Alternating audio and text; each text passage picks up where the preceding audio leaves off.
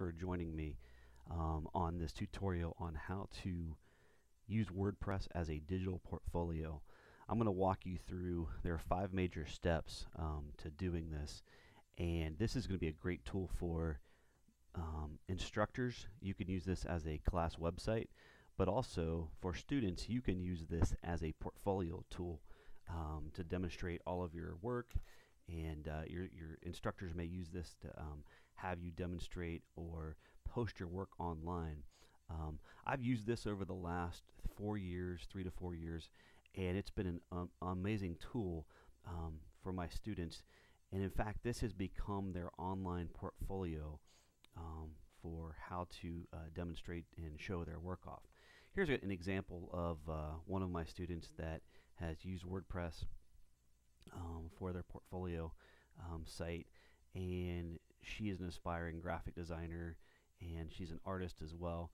But we actually have all my students post their work for every assignment we do in class on WordPress. Then this is where I actually grade the assignment. And students have a lot of control over how the site looks and what they can post, and it's free, which is nice, and it never expires. And you can post images, you can post embedded YouTube videos like this one here, and you can use this as a blogging tool. So we actually have an assignment every week to blog why should you get an A for the week, and so my students will put their blog post on WordPress as well. But this is where I go to actually grade anything that my students post, and each student is going to look differently because you can set the theme to look different to kind of match the style that you want. I'm going to walk you through on how to make one of these right now so that you can use this as a tool for a portfolio for your work. So again, this is there are 5 major steps. The first thing we're going to do is we want to have you go to wordpress.com, and when you go to wordpress.com, you're going to get a screen that looks like this.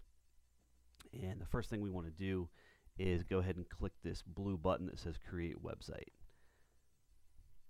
Okay, step 1 of 5 is to create your site, and basically it's going to ask you for a name that you want to use for your website address. Notice that the website has .wordpress.com. This is a free site, so you are going to have the .wordpress.com in it. Later in this tutorial I'll show you an option where you don't have to have that, but for this tutorial we're going to go ahead and move forward with it .wordpress.com in it. In order to not have the .wordpress.com, you'll have to pay a fee for the domain name. But again, like I said, for this tutorial, let's just go ahead and use .wordpress.com. So what I'm going to do is I'm just going to pick a name, and I'll show you that if you pick a name that's very common, like if I say Mr. Smith, actually just Mr.wordpress.com. Sorry, that site already exists. So basically it tells you if a site name is already taken. So what I'm going to do is I'm going to go ahead and type in my last name, Mr. Gallagan, and I'm going to go ahead and just type it out with MISTER because I actually already created one that's Mr. Gallagan this way, so it should tell me that site already exists. So so I can pick something different. So let's just try Gallagan. So that site is reserved. So let's go back to Mr. Gallagan, and it'll say there's a green check mark right here that'll let me know that that site's available. So once I've done that, I'm just going to go ahead and click create your site and continue. Step 2, basically they're going to verify some information here. They want to know what your site's address is. That's just for you to have that information. What I would do at this point is I'd maybe go ahead and write that down so that you can remember that for later on. I mean, it'll give it to you later if you want as well, but if you just want to write that down on a piece of paper right now, that would be helpful. Okay, now what you're going to want to do is you're going to want to put your email in here. So the email I created for this is demo@brandbyjosh.com. This is going to be specific to you and custom to you, so you're going to put your email address in here. and then in a minute it's going to ask you to verify that information.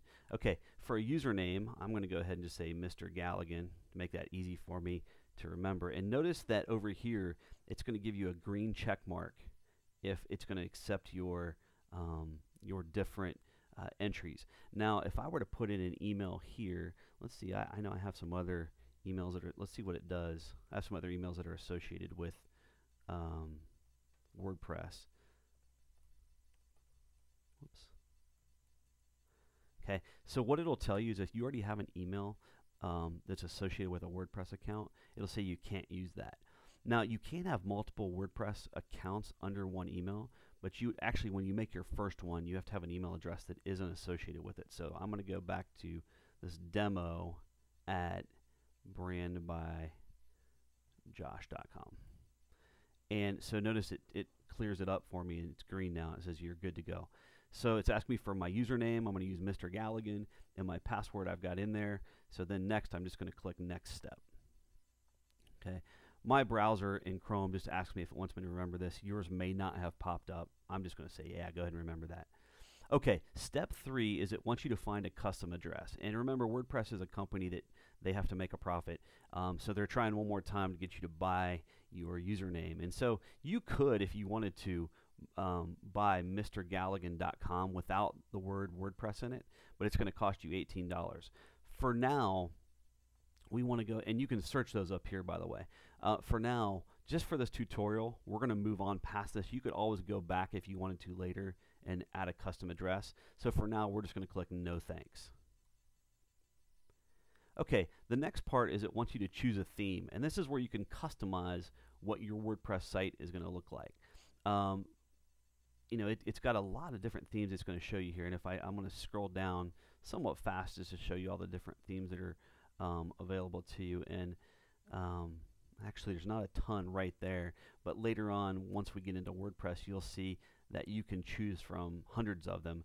But I think for initially, they want to get you started, so they only give you about, looks like 18 or so different themes. So you're just for now going to pick one of these themes. I'm going to go ahead and choose, let's see, let's go with this one right here, 80s. And notice it took you right away to step 5 of 5. And again, one more time, they're going to try to get you to buy a plan. We're looking for something for free. Free is in our price range here. So we want to go with the one that's free, and that's the one all the way on the left here. Notice it never expires, and it does the basics for your portfolio. You can see there are some other options. Here's a premium and a business. Those are $99 and $299 per year. Again, later, if you wanted to come in here and add those, you could, but for now, for just this tutorial, let's go ahead and click select free. Okay, what this is going to do is at the very top here, you're going to see it says please verify your email address. Now, you can't do anything on WordPress until you verify your email. So it sent you an email to verify, and if I go over here to my email, you can see right here at the top, the WordPress has sent me something that says activate Mr. Gallagan. So if I click that that email, inside the email there's something here that says activate account.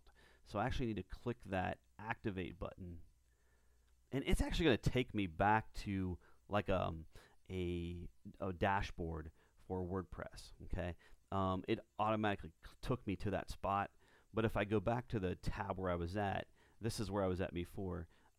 You can see it also gives me some options. So once you activate, you could just stay on that site where it takes you to. You don't have to go back to where you were signing up at.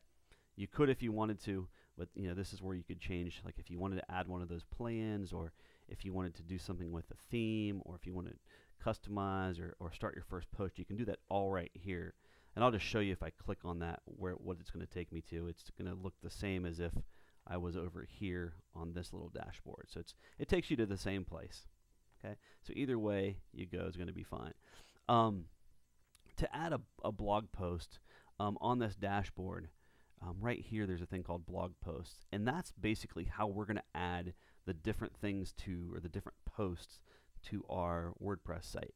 So if I click add, I'm going to get this little setup right here. And what I'm going to do with this interface up here in the title area, I'm just going to type my first post, and you guys can do the same thing too. And if I wanted to add an image or a song or a video, I could click Add Media, and it's going to ask me right here to either upload a file, or if I already have files uploaded, that'll be in my media library. Since this is a new account, we don't have anything yet.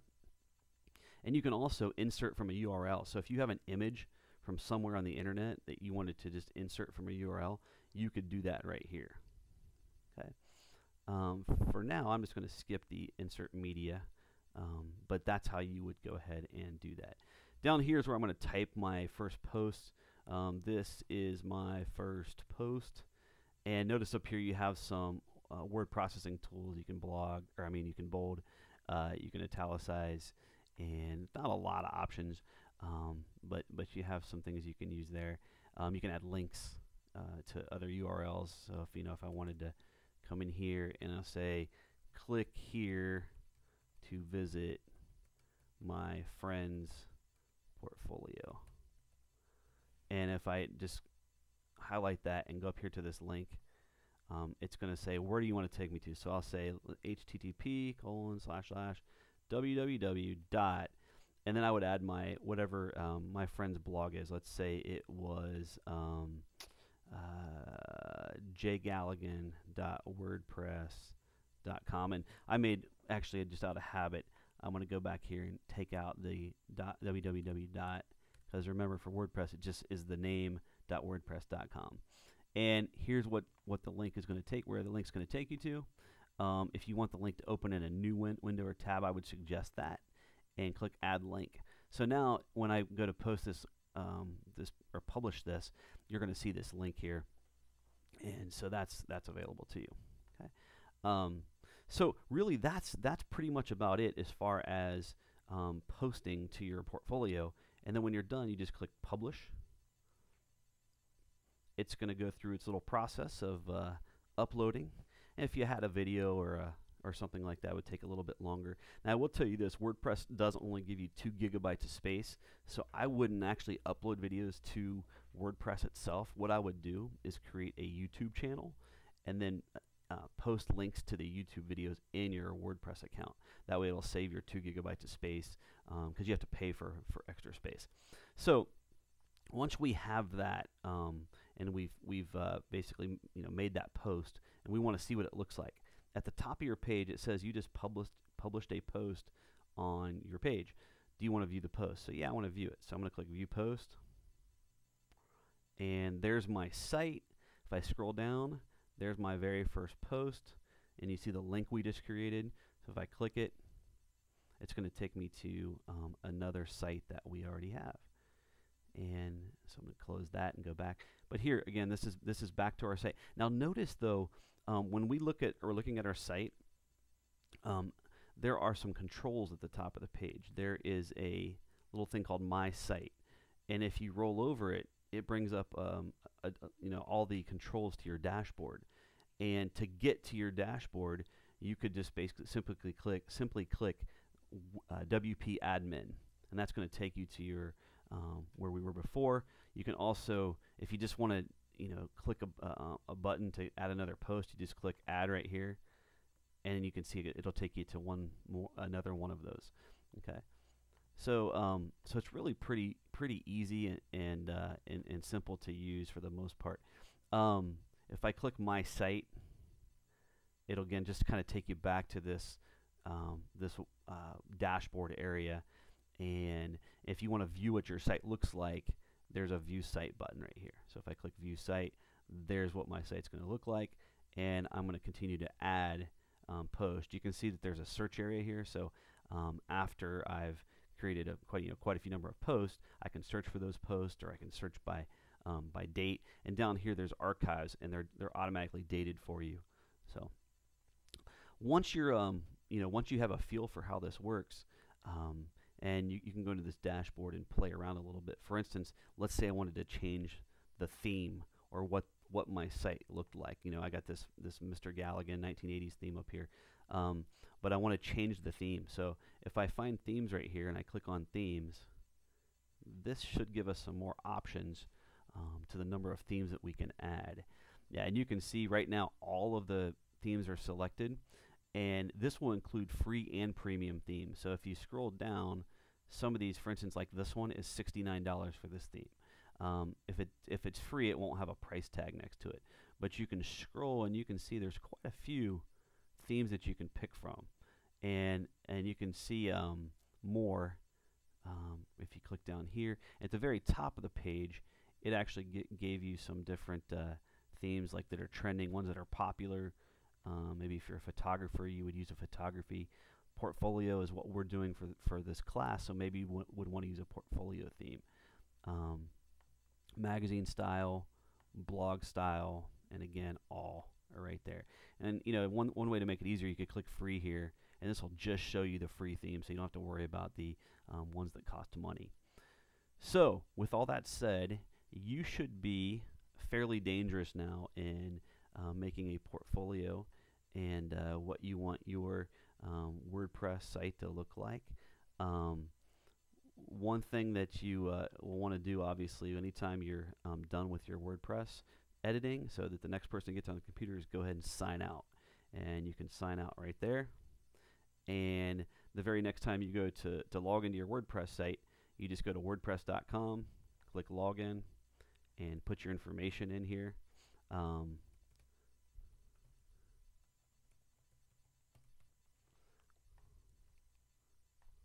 I already told you to remember, but and there we go. We're back to my my WordPress site. If I click my site, it takes me to my dashboard, and I can start editing things again. So I hope this has been helpful to you.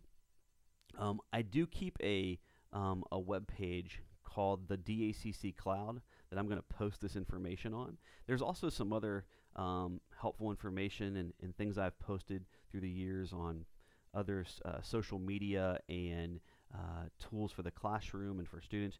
You're welcome to peruse that, but I'll post again on here how to create the WordPress site on the daccCloud.wordpress.com. Thanks for watching. Have